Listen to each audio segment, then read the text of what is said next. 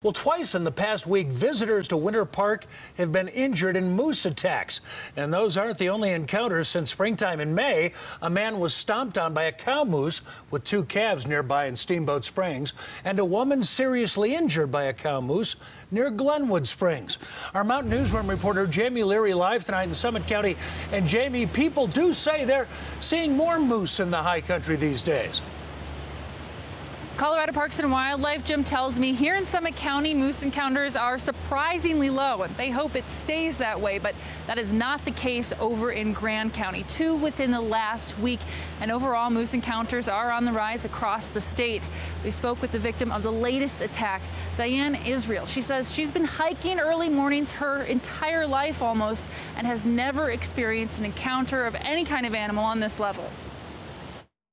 She tortured me. She tried to kill me, and I laid on the ground, and I just thought, you know, this is really a good way to die because I'm an animal lover. Diane Israel was certain the moose was going to kill her.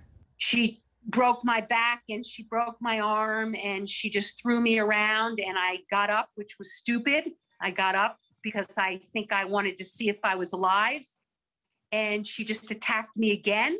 She played dead for 10 minutes, which eventually seemed to work. She left, and I guess I just decided to walk out of survival and go to the emergency room. The attack happened early Sunday morning near Vasquez Creek in Winter Park.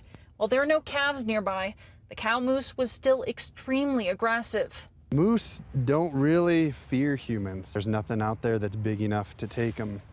So they don't feel that we're a threat to them.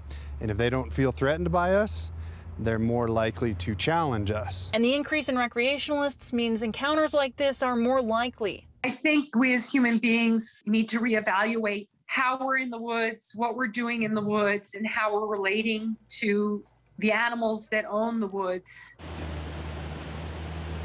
Diane is headed for surgery, but is expected to make a full recovery. CPW says encounters like that most often happen when you're walking with your unleashed dog. And if that's the case, they say let the dog go and try and find the biggest object you can to put between yourself and the animal.